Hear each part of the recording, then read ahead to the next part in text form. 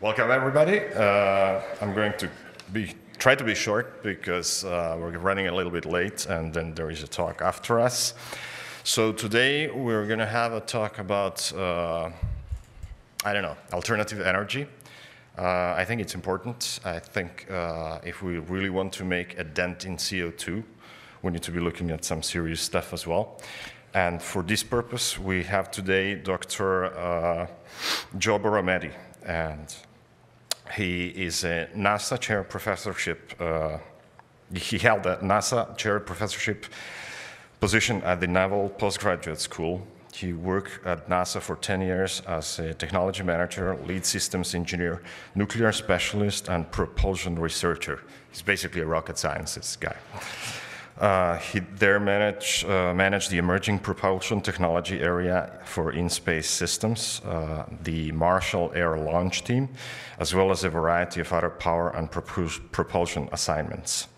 After earning a doctorate degree in mechanical engineering from University of Alabama in Huntsville, he spent several years as a research scientist and senior research engineer at the UAH Propulsion Research Center, where he served as a principal investigator and manager for the Solar Thermal Laboratory. He has worked as a senior mechanical designer at Pratt & Whitney, supporting aircraft engine manufacturing, and at the Lawrence Livermore National Laboratory within the Laser Fusion Program. He's a graduate from the United States Military Academy. I think you'll find out that he knows what he's talking about, and I am eager to hear what he has to say. So please give him a warm welcome. Thank you. Thank you. That was a great introduction. It's a blessing to be here. I have a lot of material to go over, so I'm going to dispense with some of my normal comments and jokes and go right to it. I plan to be talking about this in context of fusion, but I'm going to hold back some comments for there to get through the material and get to questions. One note in the beginning, I'm come here as an individual. I don't represent any agency or organization.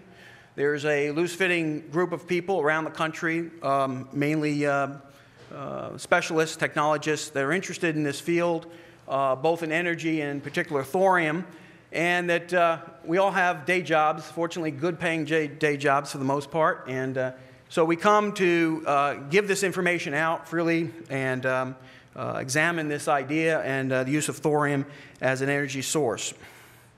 Outline, just going to mention that I talk about systems engineering because I've taught that as well as my thermodynamics and nuclear background. You'll see a little bit of that. Some assumptions. I'm assuming that most people understand the energy crisis. It's global in nature. It's nobody's got a quick fix, at least nobody who agrees what the quick fix is. Thorium is not going to be commonly known, especially as an energy source.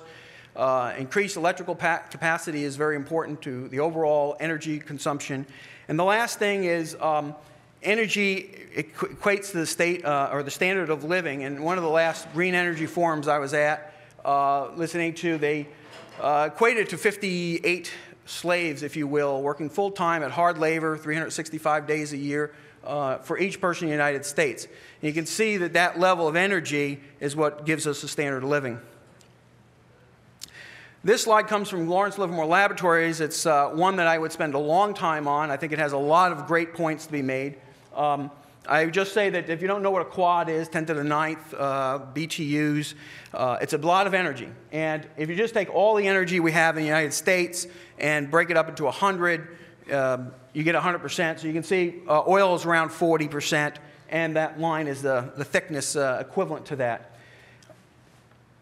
So you can see that most people would say, we want to increase these desirables, okay? And notice the desirables are pretty thin, and it's kind of hard to increase them. These are the ones we probably want to phase out more, as well as less oil. We have huge energy losses in electricity production, about 25% efficient overall. Conservation is great. Do it at home. Most engineers, if they don't have to create any increased entropy in the universe, they would like to minimize that. But at the same token, you can see that we've paid the price up here, and that conservation, as much as we want to, there's not a whole lot of gains there in these two areas. The other thing is, if you notice right here, you can't make that line go to zero. Thermodynamics says you always have to have a cold sink. You always have to move energy. One example I talk about is wind, that you can put up a windmill and you can put another windmill behind it and you can extract a little more energy and slow that air down. But there's a fundamental limit. If you put too many of them in there, you not only get the last one to not move because there's no airflow, okay, you've actually affected all the windmills in front of it until you get no energy. So there's a fundamental limits to thermodynamics. You always have to have some loss there.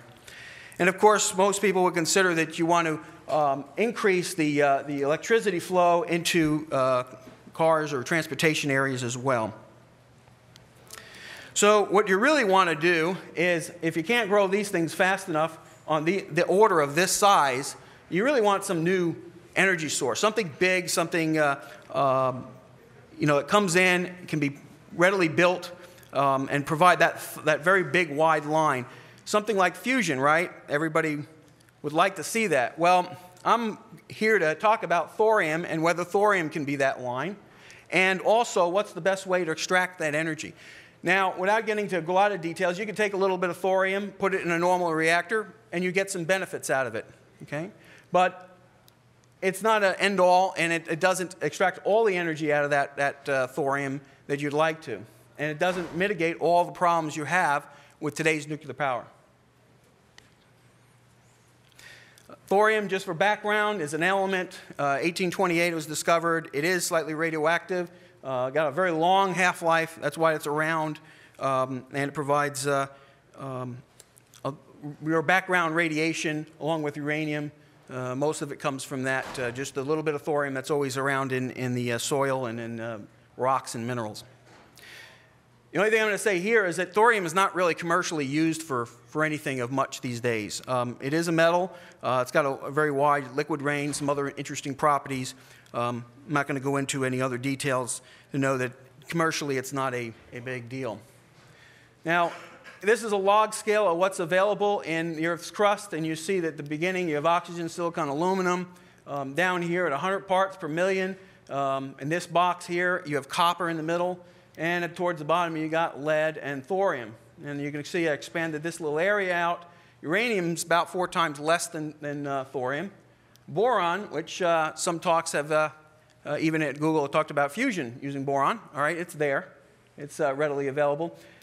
But what's interesting is the uranium that you're really interested, the one fissile material, actually split, is way down here, orders of magnitude less. So thorium, on a theoretical basis, the United States has about 20% of the world's reserves. To put this in perspective, one would say if you replaced all the energy, electrical energy generation in the United States that you saw before, and I'm not suggesting we do that. A lot of other energy sources will play, but that's about 400 metric tons. One mine can produce about 500 metric tons per year. You can see that's 10 times the amount. The United States has actually, the government has buried a bunch of thorium. They didn't know what to do with it. After paying for it and storing it, they just put it in the ground, literally, in these casks. You can imagine that's, even at this huge amount energy usage, that lasts 8 to 10 years. In a practical sense, this would last us probably 25 to 50 years. And you certainly have plenty of thorium available around the world. If that's not enough, like fusion, we can go to the moon. Difference is there, we don't have to mine the entire surface looking for it. Thorium gives a nice signal, and you can detect that from space, and so we can map it, and where the hot spots are, you know that there's a pretty good thorium deposit there. Same with Mars. So we know it's out there in the asteroids, thousands of years worth of power. Now, because of my systems engineering background, a little bit of the flavor I'm going to give you is in the vein of how do you select things or systems engineering criteria. And this comes from the aerospace, that about 80% of a project's life costs and benefits are going to be locked in the first initial decisions you make. And that pretty much, for all technologies, especially high-tech technologies, that holds pretty well true, 70, 90%, somewhere in there. And the reason is that it sets your theoretical limits. It also, at the time, you have your least real-world knowledge of how you're going to build or how you're going to go about doing this project. So the thing I try to teach is you look for the inherent barrenness, something untouchable, at least reasonably untouchable, and a growth factor that your concept will gain and exceed what your goals are. So let's take nuclear technology as we see it today. You know, list the pros and cons that I've shown here. Most people recently have looked at, no greenhouse emissions, and that's because in this case about a third comes from electricity, and the far majority of that is coal. Nuclear doesn't have that. Now, to be very honest, one would have to analyze, well, how much resources does all this make when I go to build a plant, and how much CO2 do I produce? In the case of a nuclear energy, there is some, but over the lifetime and the amount of energy a nuclear plant produces, this is probably pretty a fair game to say it produces no CO2. But it's something you need to be honest about and compare. What if you could take some of the cons out of there, the safety fears and long-term sustainability and terrorist or proliferation issues, and make them go away, or at least minimize them? Sounds like what fusion wants. Another thing on systems engineering is concept of power density and efficiency. I can't go through all these, but obviously land usage, the maintenance costs, anything that you have to deal with, the overall cost of the lifetime of the project, smaller is not just convenient. It drives 90% of the time, it drives the cost. And therefore, at least the social cost, maybe not in a particular market, but across the board it usually does.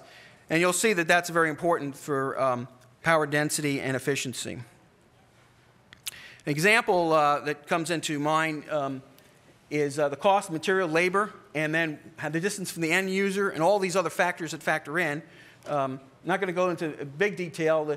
This is information that's available and been readily been talked about.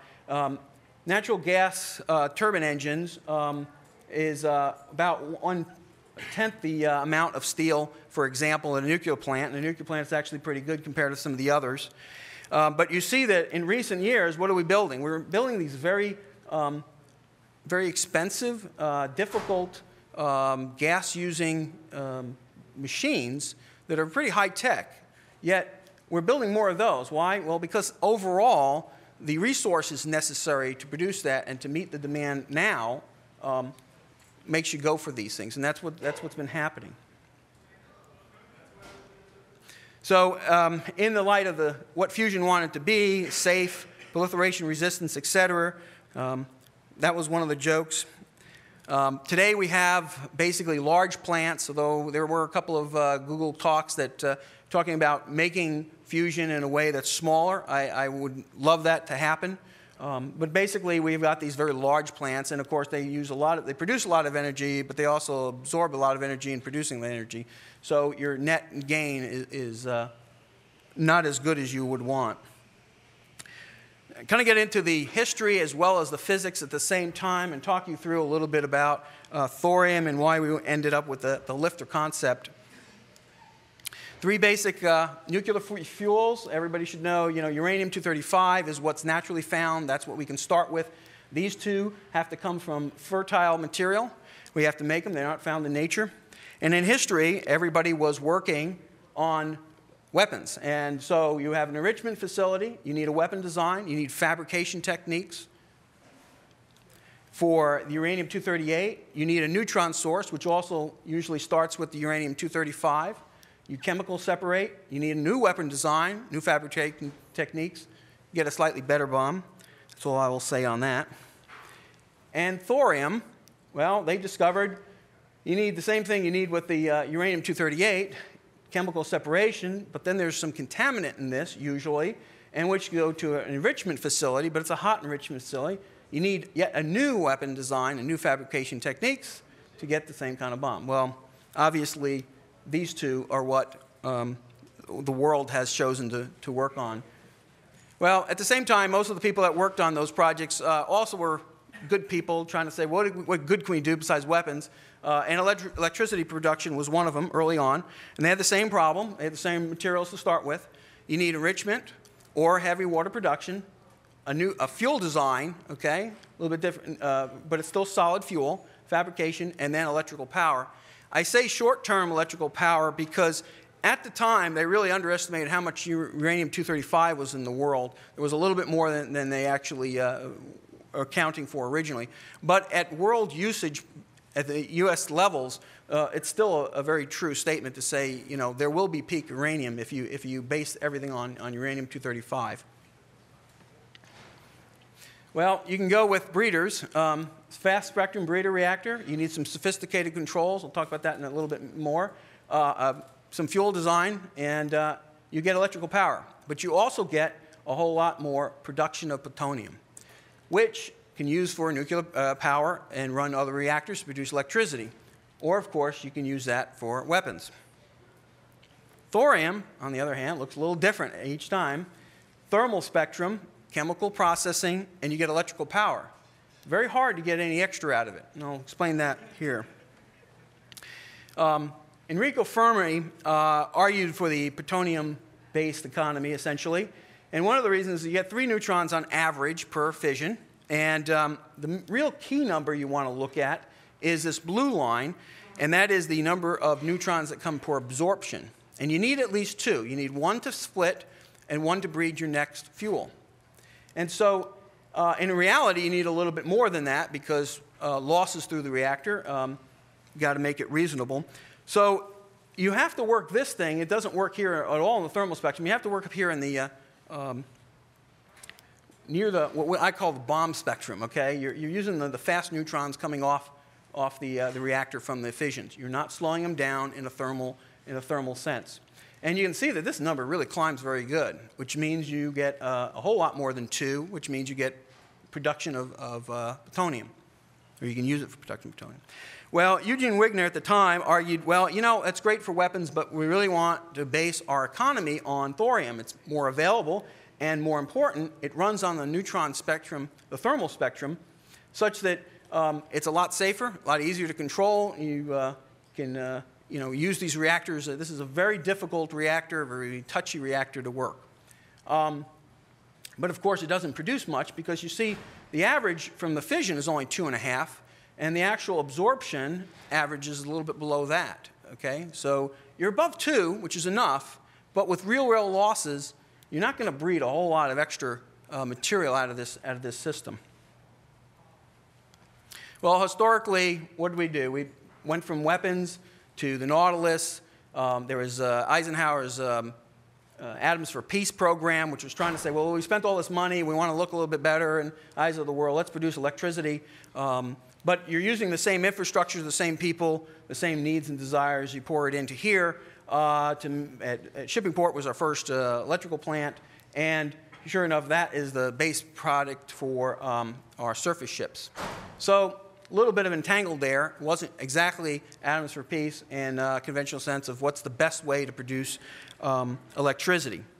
Well, is that a good or bad decision? Well, I'm not sure I want to sit here and debate that, but you know, at the time, urgency of war, the fact that the weapons were unsophisticated designs, you needed a lot of material for it.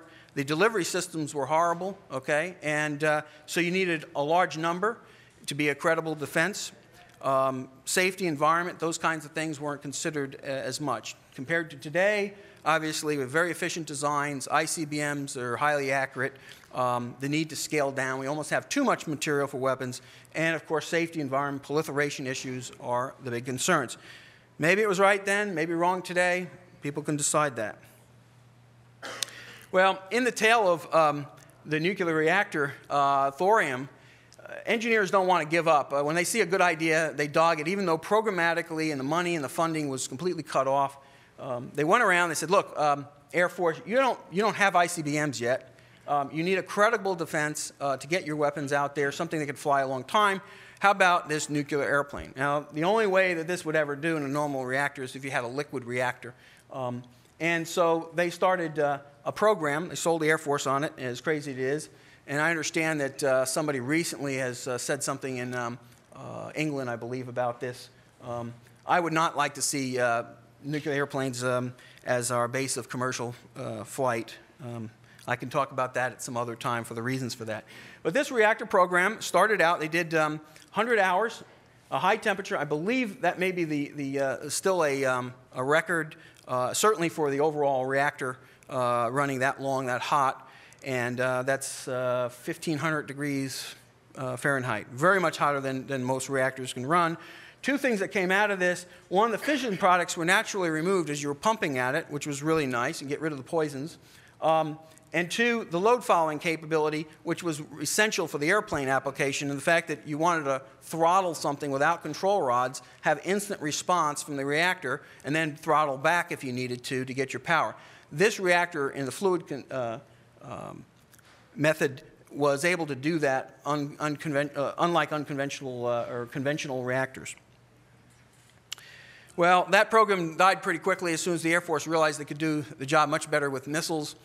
Missile program went full ahead, and that one was canceled. The engineers still wouldn't give up, okay? They hunkered down in Oak Ridge National Laboratory in a small program, but they ran a small program from 1965 to 1969. And the main thing I'll say about this, without going into great details of the molten salt reactor experiment, was the fact that they ran it 24 hours a day, 3 shifts every day, but none of the engineers wanted to stay for the weekend. So they shut it down on Friday night, and they started it up regularly on Monday morning. Something that's totally, not even thought about today in nuclear power plants. It is a base load. When it goes down for a long time. You don't get to restart it. The end result today, most people think of molten salt as this gigantic reactor, something very large. They even have some control rods that's so large. Single fluid, which means your thorium is thrown in with your uranium in the reactor itself. And you do have a processing system. You have a freeze plug, which I'll show a little bit later. And you have this Brayton closed cycle turbine system, unlike steam, that is an advantage to this idea.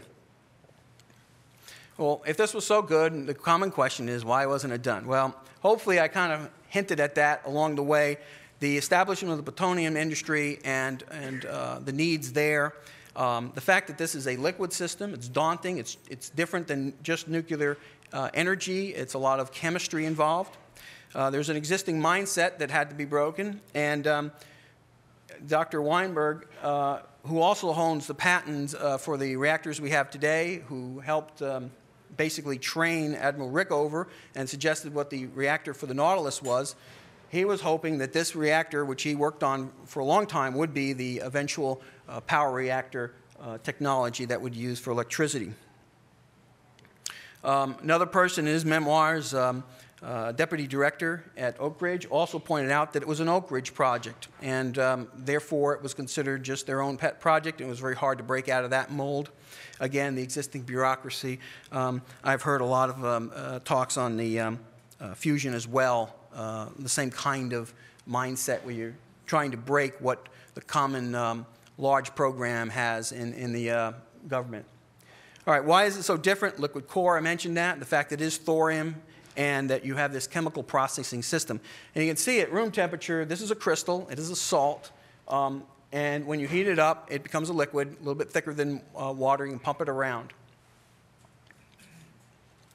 Last thing on the history, Admiral Rickover in his program, he managed to put together a gigantic organization to build not only the Nautilus, but the whole nuclear navy. And it stands today. He's done a very good job as far as establishing safety record. The Navy is excellent in that. But understand, inherently, it's not found in the reactor. It's found in the very strict rules, the blind obedience, the very well-trained, long-trained process that you have to do with the sailors that run these reactors. So here's the path that we've taken, the typical nuclear reactor with this giant vessel. And the question is, have we made the best decision then, or are we making the best decision now? And I'm going to then propose that LFTR is something that is what fusion promises. Some technical details. LFTR is a technology, or architecture of a technology, I should say. It's not a specific design, but it has certain design characteristics. 2 fluids. The fact that it's atmospheric pressure, very low pressure on the vessel. It's going to be high temperature. It's going to have chemical extraction. I'll explain why that's necessary. Thermal spectrum, and then the closed cycle Brayton system instead of steam. The reason why you have, this is the chart of the nuclides, the reason why we have to have extraction is that thorium with, this is protons 90, absorbs a neutron, becomes thorium-233, which beta decays in 22.5 minutes. Everybody know what beta decay is. Goes to protactinium. Protactinium, 27 days half-life. It also beta decays and becomes your fissile fuel, uranium-233. That's what you want to get in your reactor for your... Now, what if we leave the thorium, the protactinium in the reactor? This is what happens. You get the same beginning. You get thorium, beta decaying to protactinium. But now you have the problem of absorbing a second neutron, which is fairly highly likely, and 7 hour half-life. It will also beta decay to uranium-234, which is not fissile. Now, you could absorb yet another neutron here and jump to 235, and with another neutron, split the 235. But obviously, that chain is using way too many neutrons, and the reactor would stop under those conditions. And there's all these probabilities of how much absorption, and there are other decay methods that you have to take into account. So that's the main reason why you want to take out the protactinium out of the reactor. So the architecture for lifter starts out with the minimum core of fissile material that's hot. The four corners just kind of remind you the basic premise. What are you trying to, the goals you're trying to get to, which is a safe, compact reactor, something that proliferation resistance, waste reduction, covers that amount of electricity you need, that great big blue line, and do it quickly, as well as cost-effective, being effective connecting to the grid. So the core is just hot. You can pump it in and out, drives the turbines. Understand that. The blanket around it reflects the neutrons back in, or the thorium that's in the blanket absorbs and becomes your protactinium. You have to take out the protactinium. Here's the chemistry. And then let it decay, and then that produces the U-233.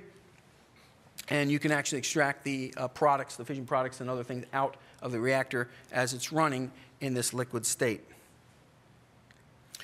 Look at the inherent advantages. Again, systems engineering, everybody has desired goals, and you kind of specifically list, well, what are those goals? Were the cost? Well, it's a low fuel price, low capital costs, long life, low maintenance, those kinds of things, transportation. You break those all down, and then you trace out what your inherent properties are to those, and you see whether you're matching up or you're getting what you really want to. So if we pick a couple of these, here's liquid core. You've got homogeneous mixing, which means you don't have any hot spots, which is a real concern in conventional reactors. One spot gets hotter, and it continues to get hotter until you have a meltdown.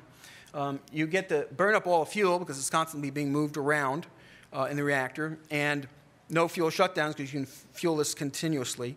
The expandability of the fluid gives you a large negative temperature coefficient, which is where your safety is at. No separate cooling system. That's one less system. And the big thing is the safety. The fact that if there is no coolant to get rid of in order to have a meltdown or a problem. And of course, drainable, and I'll give you an example of that. If you have this very small reactor core and you leave a tube out there, and this is very hot liquid, as long as you keep that at room temperature by blowing some air across it, or in this case, forced helium tubes, that salt will freeze, and it will make a plug. If you got a crack in this thing, actually it will leak out and probably seal itself, okay, depending on how the design of this is.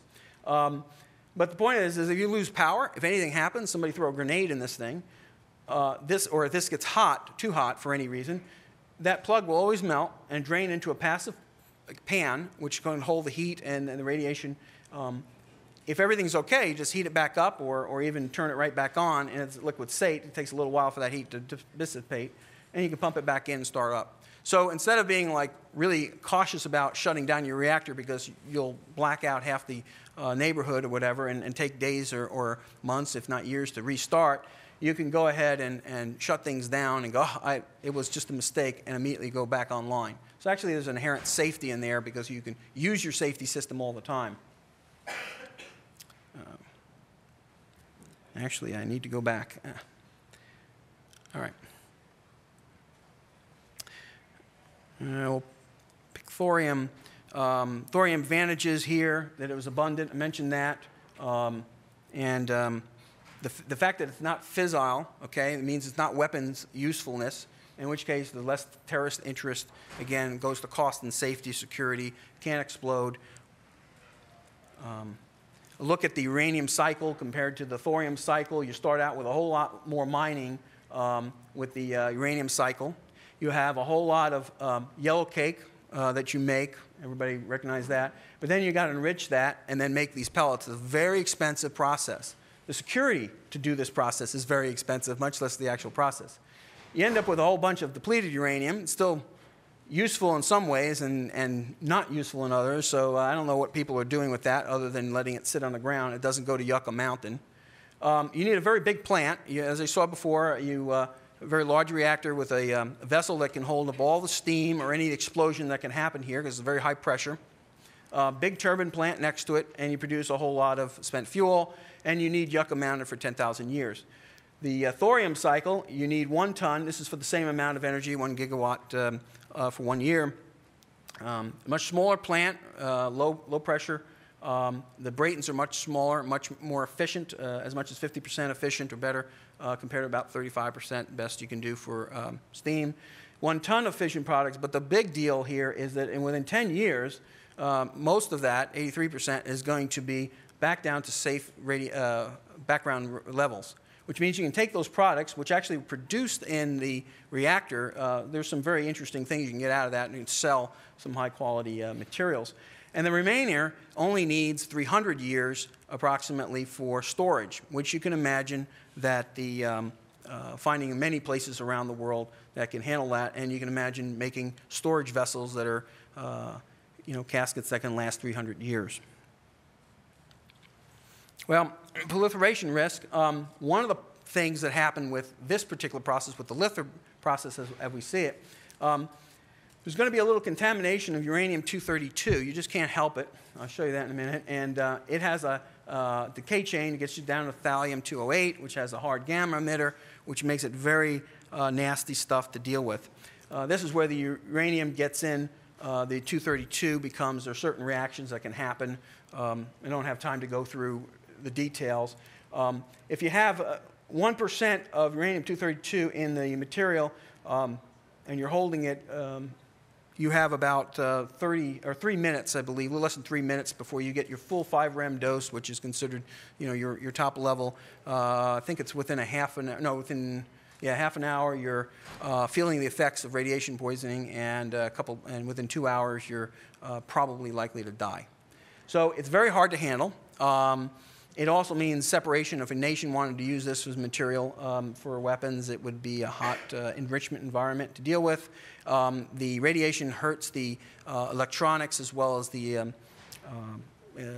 explosive material within the weapon, so they don't they're long, not very long half-life as far as the shelf life of the bombs. So. Okay. On the fluoride salt itself, ionic chemical stability is very important, and I'll show that in a minute. The fact that it's very high temperature and low vapor pressure means you run very high temperatures. And again, each one of these things, room temperature solid, like I explained before, leak resistance, etc. So look at the radiation damage in a conventional nuclear reactor. It's going to have cladding. All the temperature and heat is built up within that cladding, and that cladding can't break. Or you lose the noble gases, the krypton and other things which are radioactive. And so you end up having to pull out this core all the time and not burn up all the fuel, because there's physical damage being done to the solid. Whereas if it's ionically bonded in a liquid, the ionic bonds don't care. They're going to move around as they need to and reassemble, and you always have that ability to withstand a lot of punishment in the reactor. Another point of this is that the salts are actually very low corrosion, and the way to briefly demonstrate that, here's a typical salt in the reactor. And the larger the number, the better, minus 104. And this is the free energy, Gibbs free energy here. Chemists will say you need a difference of 20 between it and, let's say, a wall material or a vessel material, such as here's iron. And you can see that's about double the difference between those two.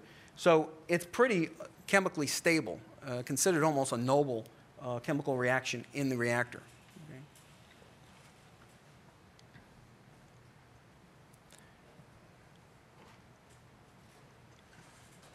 Okay. Internal processing. We have minimal fissile inventory, so the reactor's small. There's no fuel fabrication. Obviously, that drives a lot of your cost. And a big thing is you can extract both poisons and valuable materials out of the reactor. This is a little more detailed than the one I had before. What you're doing is you're pumping out of the core and you fluoride, just fluoride gas, through this salt. And all the uranium products are going to come out as uranium hexafluoride, which means it's a gas. And you pull it out and reintroduce any of the uranium that's not burned into the reactor. The rest of the salt goes through. You can vacuum distillation, get out the fission products. And what's left here is you can separate this. And this would probably take an economic analysis of how much time and effort would you do to separate these things. Do you do them at a central location plant where you take little bottles every once in a while out and centrally process? Or do you incorporate it like you do the actual breeding process within the reactor itself? This would all be self-contained in a reactor vessel. The blanket, on the other hand, comes out, and I like to think that is it's a reactive extraction column. If a chemist, it's like a catalyst, but they say that's a bad word, so don't use it. Well, to me, it's a catalyst in nature. The fact that you put in the thorium up here, and the thorium will go back into the blanket salt and replace the protactinium, which can be extracted out and put in a decayed tank. Same thing here. You just flow gas through that, fluorine gas. All the uranium that's produced, whenever it's produced, is able to be put in back into the salt and back into the core.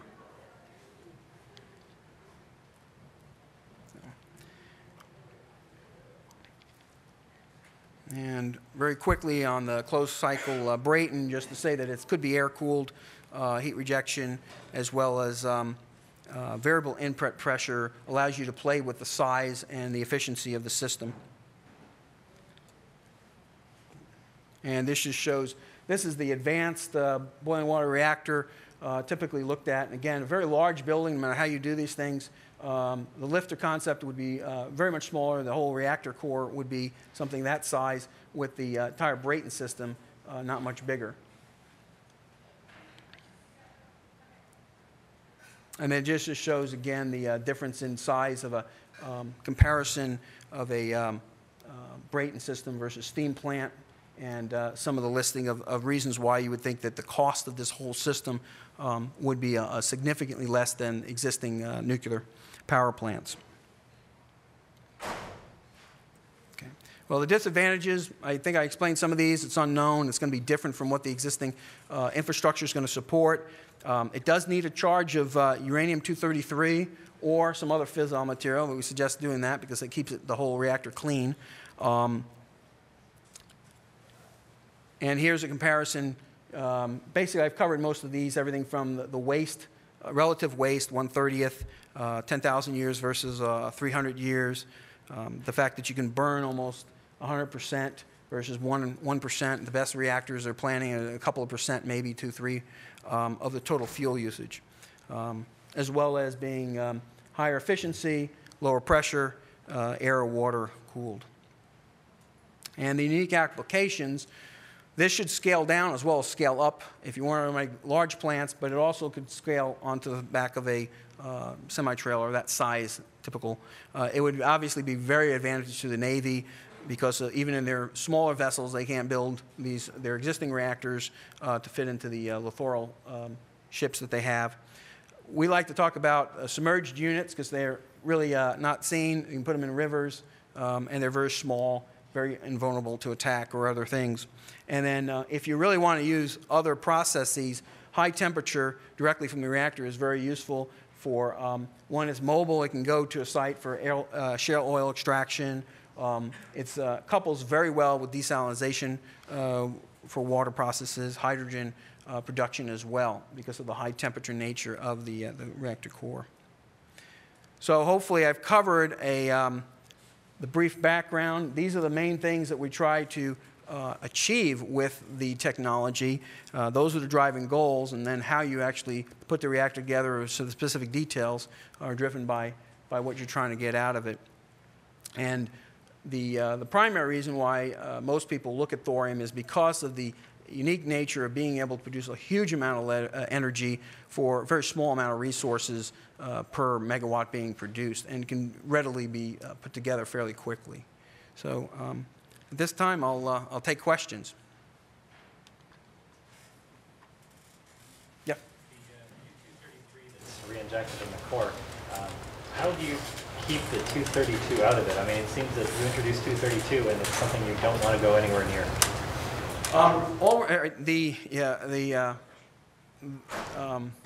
What happens to the core when you introduce the 233 and the 232 in the reactor core?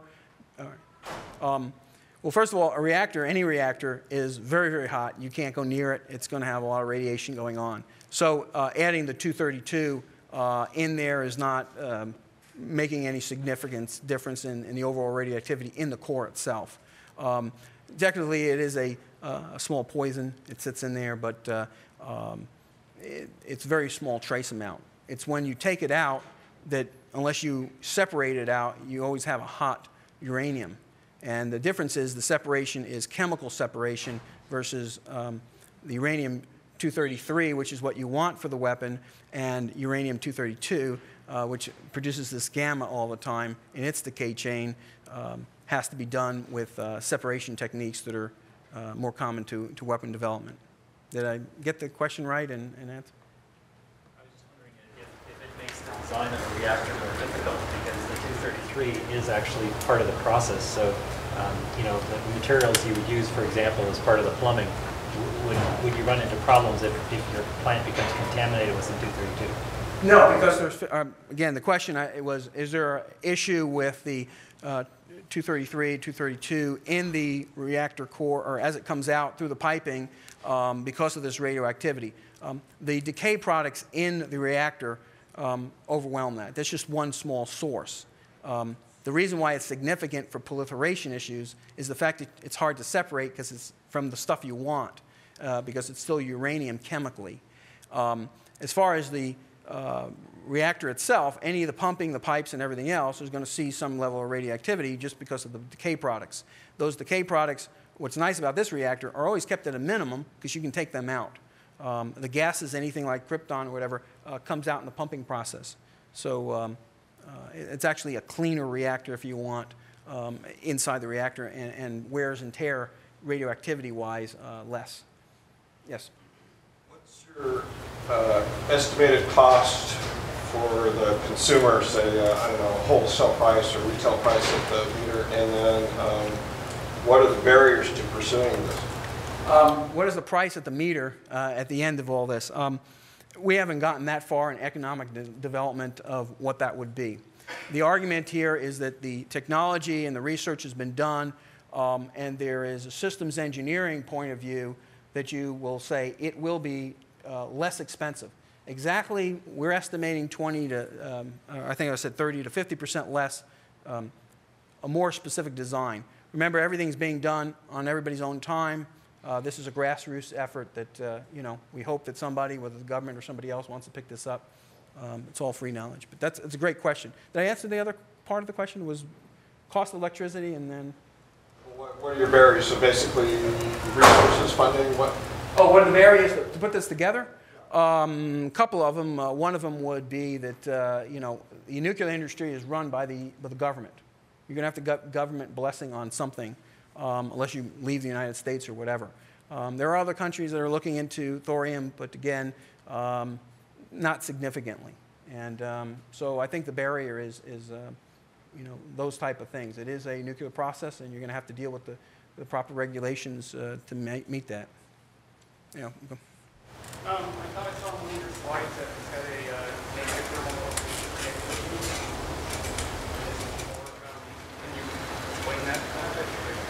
Negative, yeah, let me go back to the slide. Basically, it's the ability of the reactor to respond in producing less power as the temperature goes up. So as the reactor core, a normal reactor, when the temperature goes up, okay, there's usually the core temperature, what do you call it, is moderated with the water, and you get less power being produced, okay? Maybe you flow more water through the reactor, for example. This expands itself. The core being liquid squeezes out. The less density you have, the less fuel you have in the reactor, therefore the less energy you can produce. So it's thermal, it's based on thermal expansion and how much fuel you actually have in the reactor. The same token, if your generators are producing more electricity because there's a higher demand, it sends back that fluid colder, which is denser, and therefore it will have more energy. And it is a natural process within the reactor itself.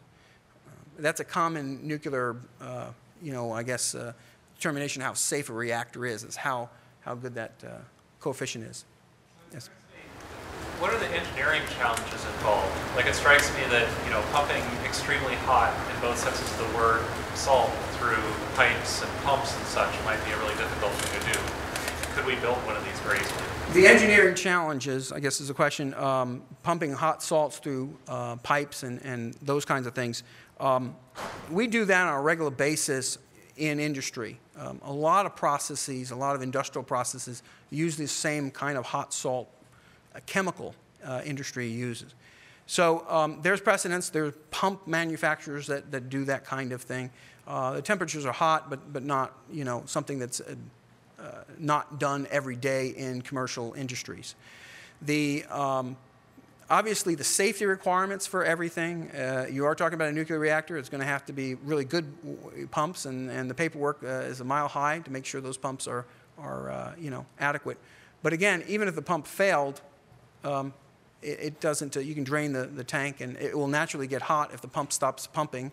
The core will get hot, overheat, pour out into your tray, and stop it for you.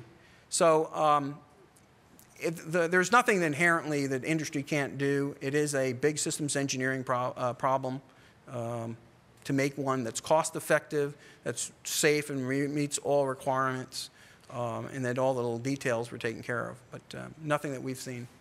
Yes? Yeah, so I've read that there's some kind of Gen 4 reactor development thing happening, I don't know, worldwide or something like this. There's like 6 different designs that they're pursuing, and this is one of them.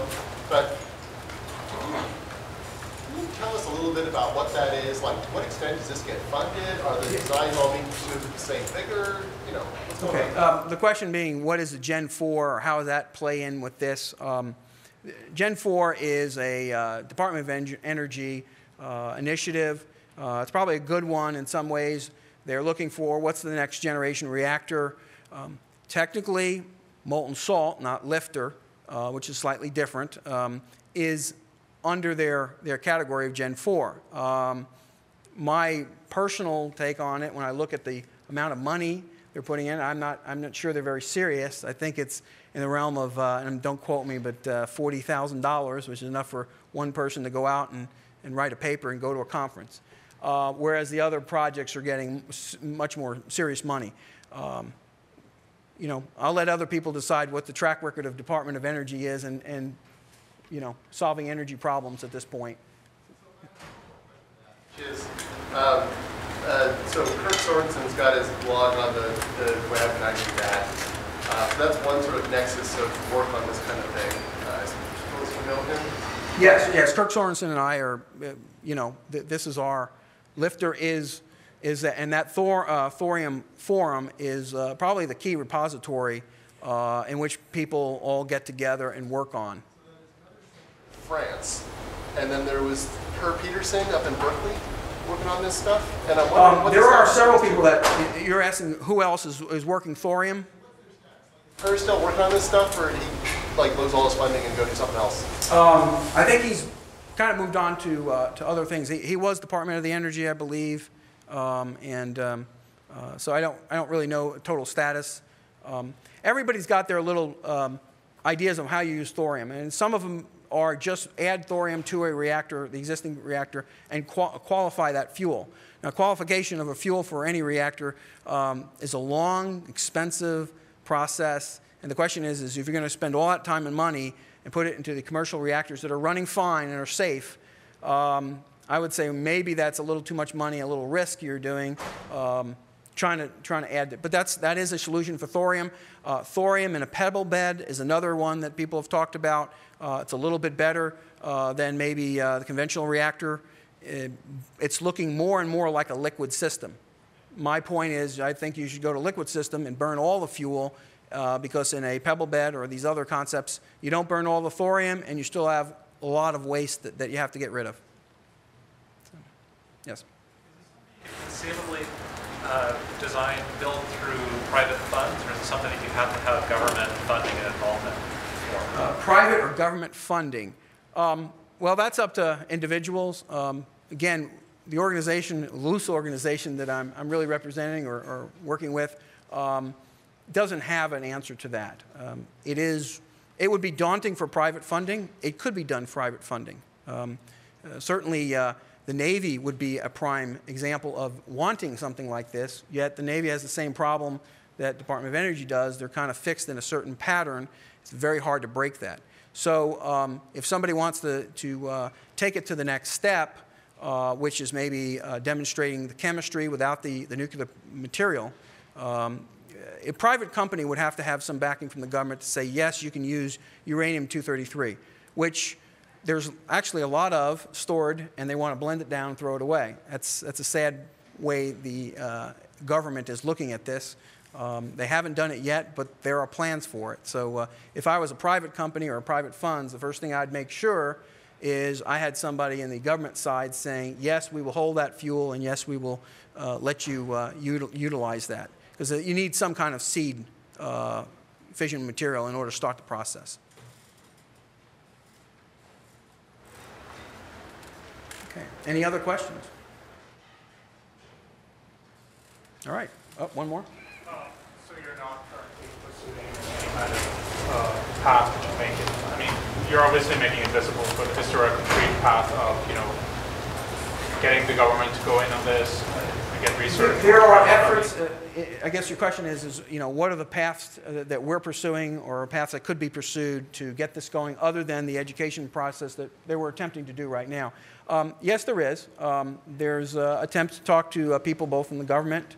When I was in the Naval Postgraduate School, the students did a design project and found that it was very interesting what it could do for the Navy as far as capability in ships. We need to do some more studies like that. I suspect that is going to come out. I think in the next 6 months, because of all the energy research that's going to be done or analysis is going to be done to find out which way we want to go, that thorium will be, and LFTR specifically, will be thrown in that mix. What comes out or who stands up and says, yes, let's do this, or provides funds to do this, that remains to be seen. And I talked to other people, privately about, what specific paths we've done, and share that information. Okay. No last minute question? One more. All right. It seems like if the problem is kind of a bureaucratic mindset roadblock, going to the top, and Obama has said that he's not anti-nuclear. Go to the administration and say, look, we need to consider this and make the DOE actually take it seriously. Yeah, going to the top, again, not really a question, but a statement of going to the top all the way, the new administration, and getting them to look at this and point the agencies or money in that direction. Certainly would help. I mean, that's the easy path if we can do that. People are working on those kinds of things. Like I said, I think it's a credible story, enough to keep it in the mix, enough to look at it seriously, and enough to seriously look at why has it not been promulgated to this point? What are those roadblocks, and is it just the bureaucracy that we have? That's a good question. Okay. Thank you very much.